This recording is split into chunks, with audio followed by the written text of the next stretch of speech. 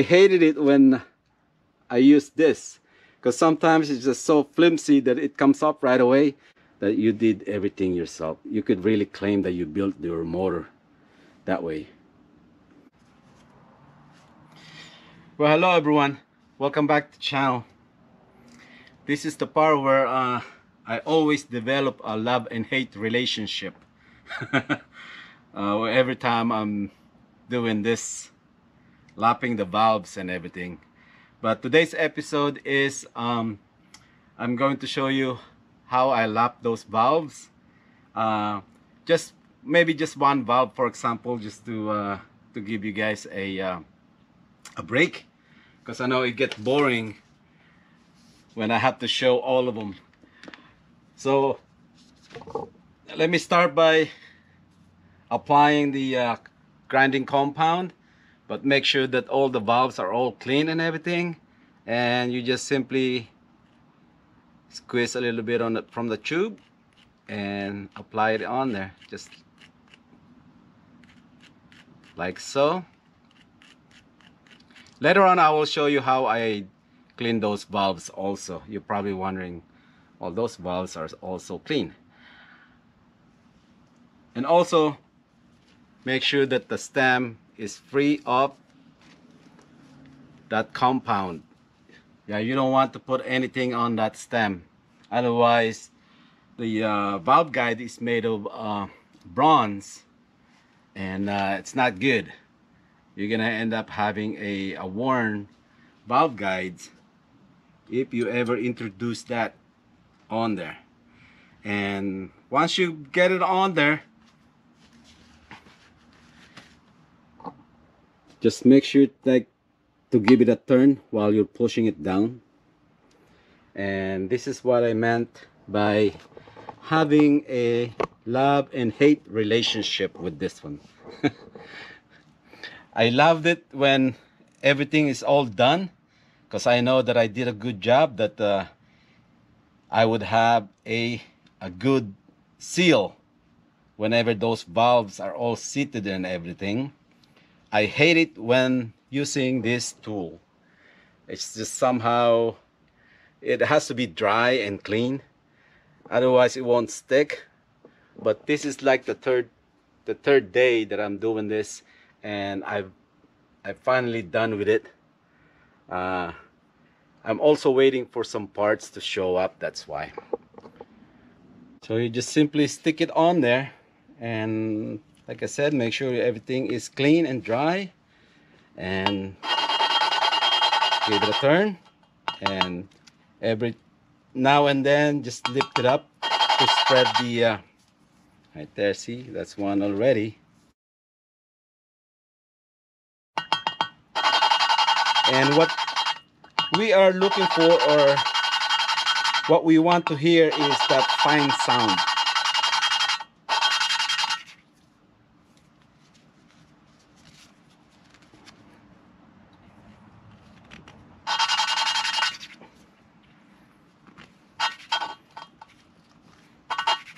Yeah, I hate it when it does this. You're really taking a lot of your time. Right there.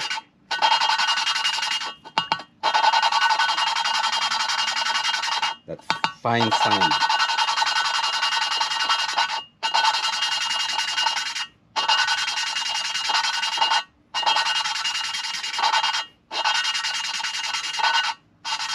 Once you hear that,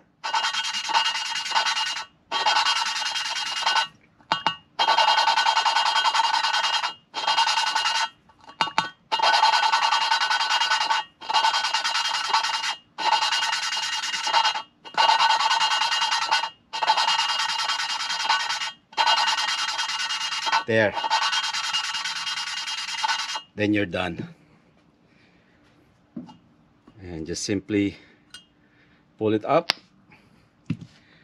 and use two different rags, one for cleaning and one for final clean, because you don't want to spread those grindings, the compound.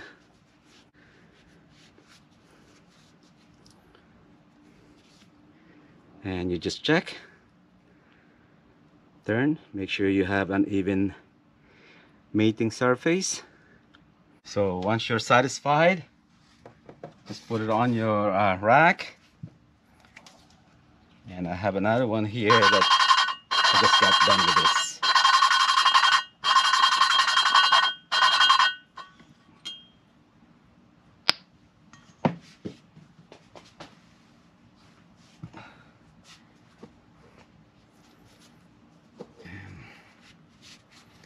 Clean it again.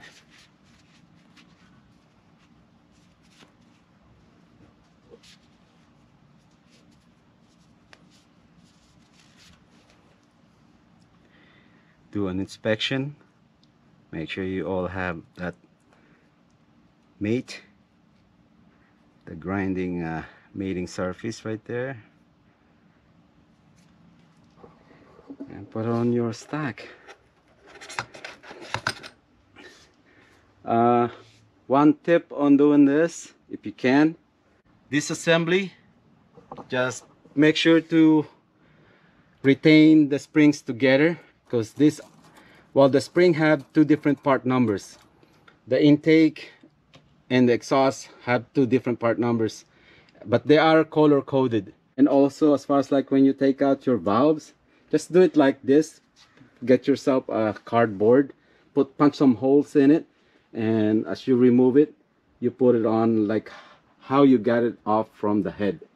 So if you are going to reuse your springs, yeah, just make sure that you contain them together. But for me, I'm going to replace those springs anyway. I'm gonna put a new one. I'm still waiting for the mailman to show up. According to the computer, it said it's gonna be here today. So as the head gasket.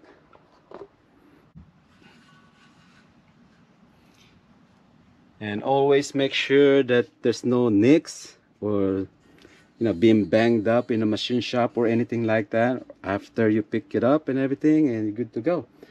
And if you source a cylinder head from someone else that you don't know the history about, always make sure that you have the restrictor that goes in here at the center, which is this one. I'll put this on later. Yeah. Here I got an extra valve here that I can show you how I clean those valves. But as you can see how heavily this thing is carbonized. And before I tried everything. I tried razor blade, scraping it and everything, and use a Scotch-Brite or sandpaper.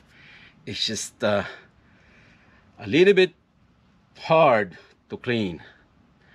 But this one, I've been doing this for who knows how long, and I never had any problem.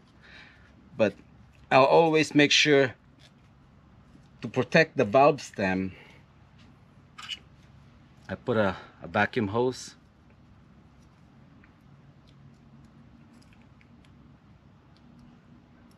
and just cut it to length.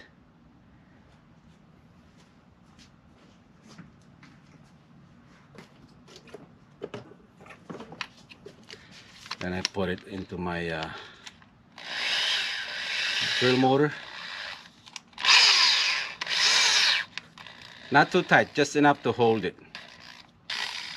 And then this way you could also check if your valve stem is good as far as like being straight.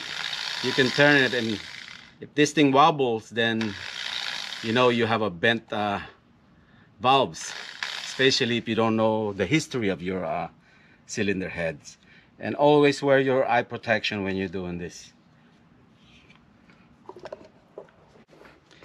And I'm gonna use my bench grinder that has a brass wheel on it. This thing is softer than this hardened steel. I will not be liable if you damage your valves, but I'm just showing you how I clean my valves the fastest way.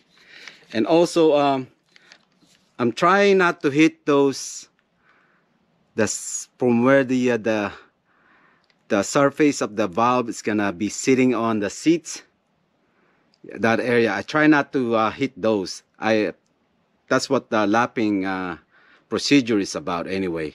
So I'm just gonna, or even if I hit those very lightly, I'm gonna try to hit it lightly, but I try not to. And always, again, wear your safety glasses, okay? Because this thing it breaks off sometimes. And also, I'm only polishing it right up to the area. See this shiny part? I try not to hit those. Only the part from where it begins to carbonize in that area. I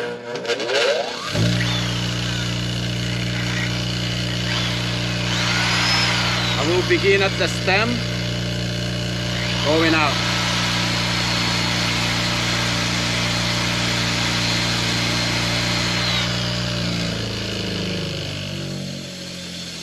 See how it cleaned it up in a few seconds? Right there, that area.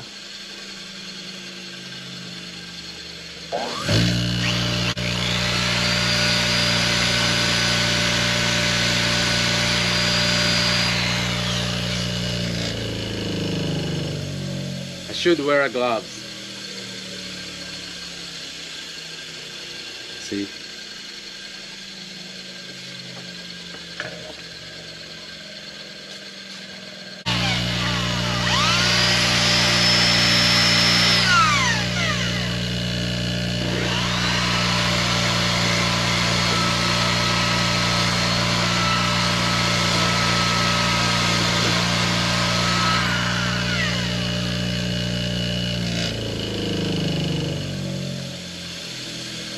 That's the top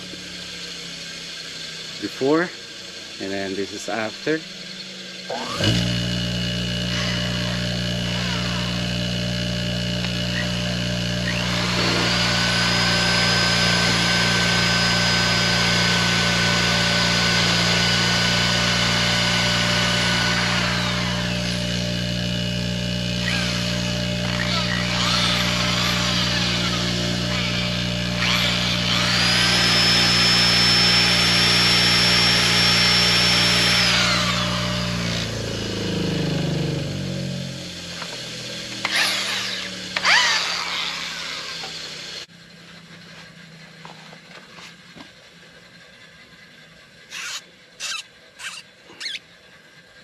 Yeah, that.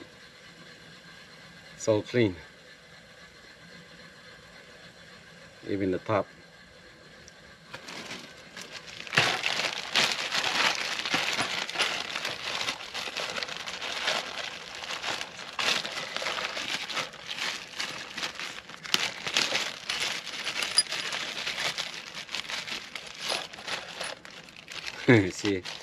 see the difference?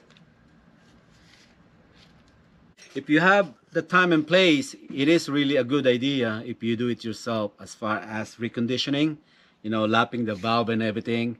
And I'm almost done with this. It took me like 3 days to do this, but I was taking my time because of I'm still waiting for some parts to arrive. Anyway, I'm gonna end the episode here, and let's build that project, man. I'll see you guys back. Bye everyone. Take care.